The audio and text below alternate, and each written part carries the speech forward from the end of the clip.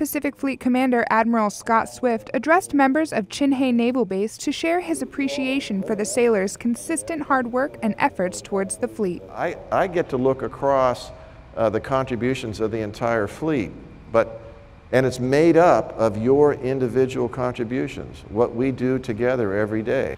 But it's those individual contributions that you're making that may be small in your mind, but the cumulative effect is felt across the entire fleet. The Admiral also took this time to address personal questions and concerns that the sailors may have in regards to not only Chinhae, but the overall Navy as well.